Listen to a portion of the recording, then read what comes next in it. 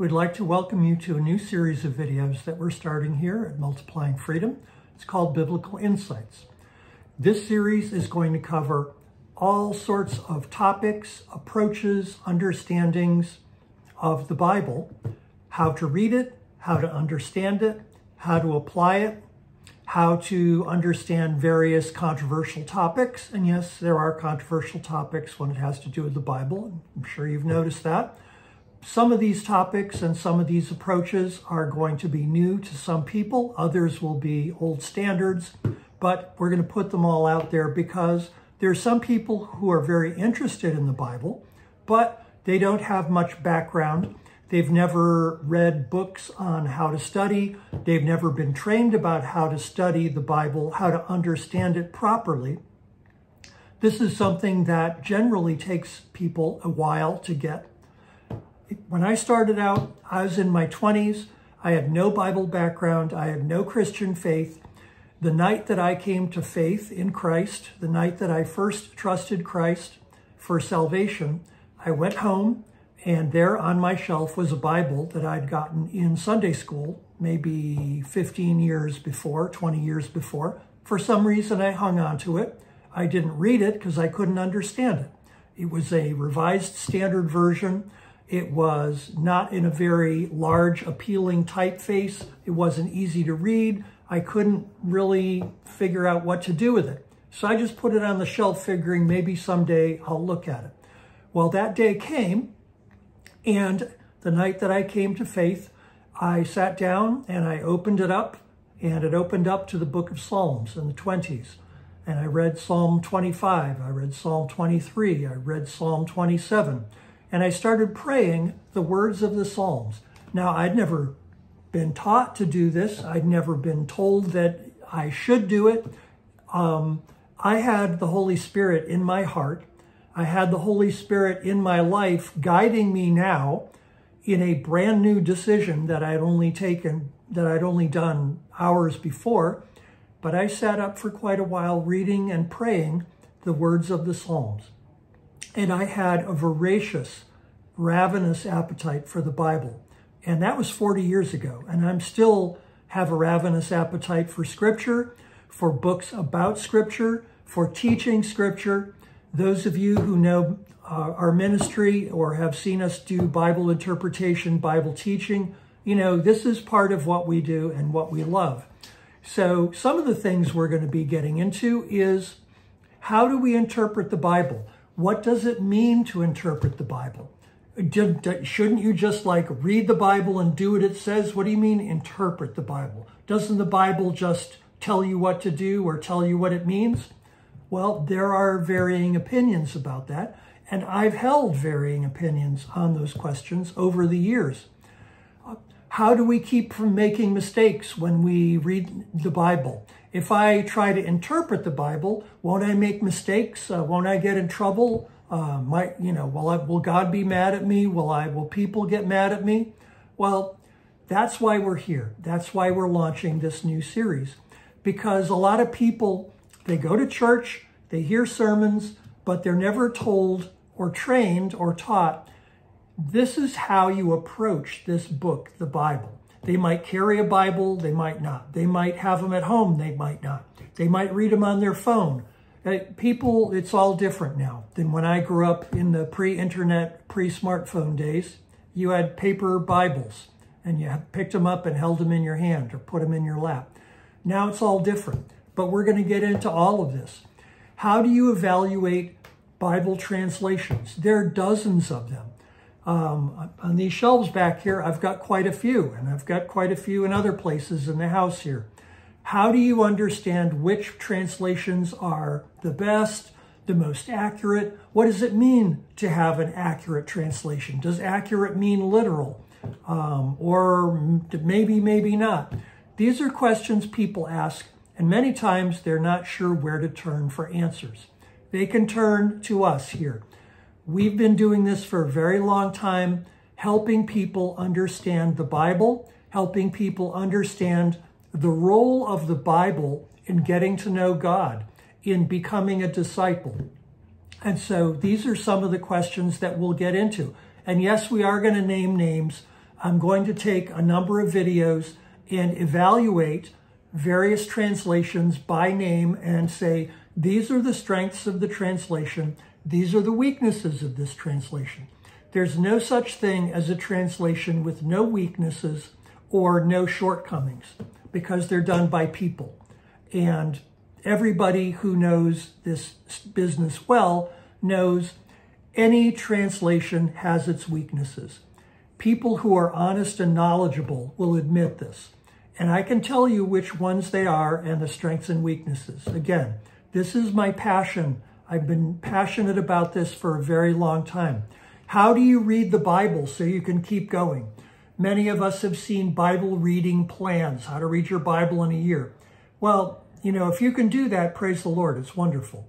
But what if that's not worked for you?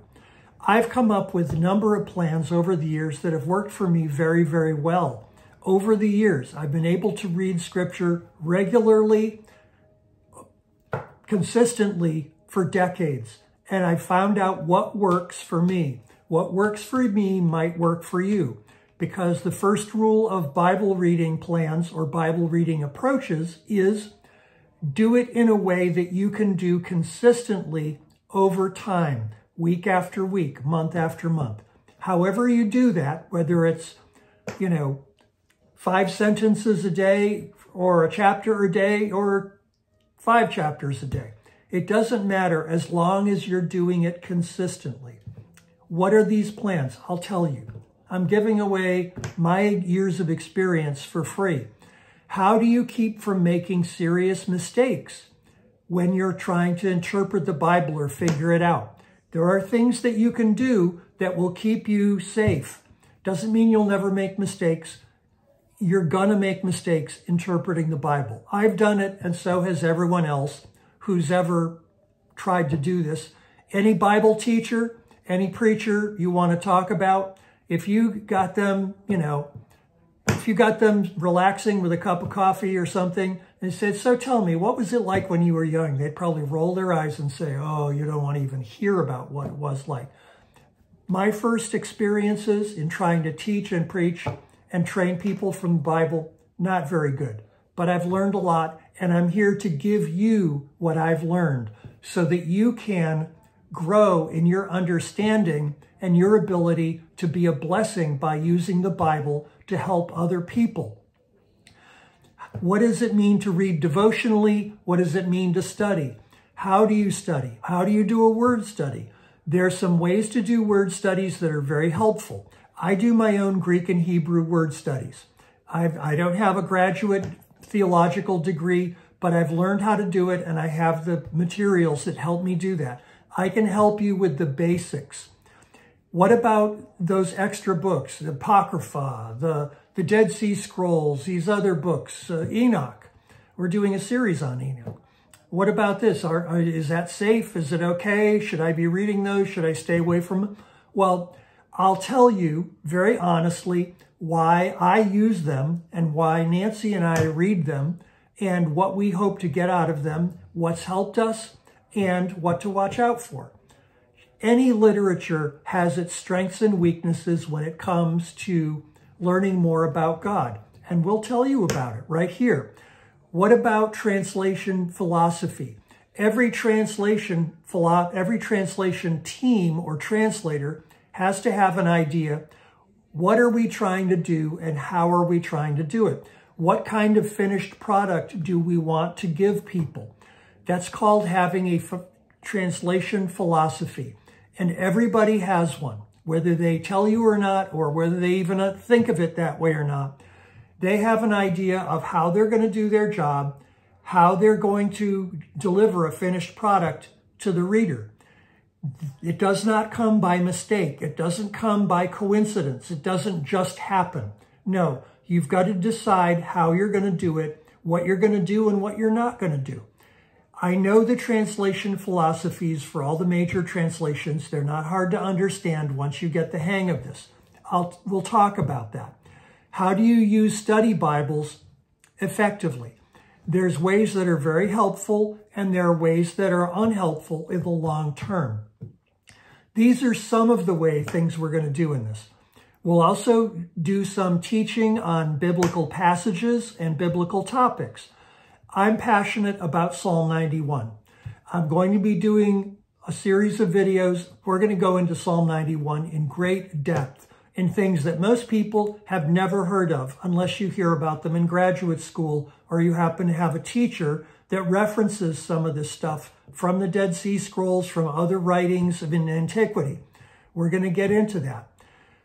We're going to wind up and for this video for now, but what I'll do is I will leave you with a hint and a challenge. Many times, if you're reading the Bible, you're reading a passage, might be Romans, could be Psalms, could be anything, and you run into something that you don't really understand. Well, most people have gotten the idea that the best way to solve that problem is to get a study Bible or a commentary and go look up what the experts say. After all, they're the experts, right? Well, I'm here to tell you study Bibles and commentaries and anything that gives somebody's opinion about what the passage means, you might be getting some help and you might be getting something that's not helpful. I'll give you a little challenge. Try this sometime between now and our next video. When you don't understand a passage, write down the verse and the reference. Romans 5:24, Psalm 138, verse 2. Write it down, and then however you do this, you could use YouVersion, you could use Bible Hub. Go through and read it in different translations. This is what I did when I was a very, very young Christian. I didn't know anything. I didn't have money. I didn't know what to buy, but I had a used bookstore that I went to, and they bought a minister's library, and I picked up various translations, dozens of them for a few dollars a piece. And I learned very early reading passages in different translations is really helpful. So I would encourage you, next time you're not sure what a passage means, start reading. King James Version, ESV, New American Standard, the NIV, the New Living, the God's Word translation, Good News translation, formerly called the Today's English Version or the Good News Bible, the Contemporary English Version. I like that version quite a bit. The Message, the Passion Translation. Now, the Message and the Passion Translation, they are on the line of, is it a translation or is it a paraphrase? I'm going to do a video that deals with the Message and the Passion Translation in detail because I've read them both, I've studied them both, and I know what the authors and translators have said about it and also what other scholars have said about it. So try reading a verse or a passage that you're not sure about. Try reading it in at least 4 translations. Some that are more literal, like the ESV or the New American Standard. Some in something that's more dynamic. God's Word, the CEV, the NLT. I favor the ESV, the NIV, and the NLT. Between the 3 of those, you can usually get an idea what's going on. If you're still not sure, try the CEV, the Contemporary English Version. It's still a very bona fide scholarly translation, but it really brings out, it just comes at things from a different perspective. Try reading it in 3 or 4 or 5 translations, and you'll be amazed what happens. And I think once you start doing that, you will develop a habit that'll do you well for many years to come. So we're excited about this. You can tell when I'm excited, people can tell. This is something that means a lot to me. I'm passionate about the Bible and helping people understand it so that they can hear and understand what is God saying and what do I do about it and how can I help others. This is what we're trying to do with this new series, Biblical Insights. We're going to cover a lot of ground. We're going to take up matters that, you've heard discussed before and probably some things you haven't heard discussed before. But we're going to get into them. We're not going to back away from controversial topics. If you have suggestions for what you would like to see taken up in Biblical Insights, leave us a comment on the YouTube video, and we'll take it into consideration. I've got a lot of ideas, but I am very interested in hearing what people want to know. What are the things that you're wondering about? It could be anything, but we've gone on long enough. I try to keep these relatively short, but I'm very excited about launching this tonight, and I pray that you will stick with us and see what we can learn together. God bless you.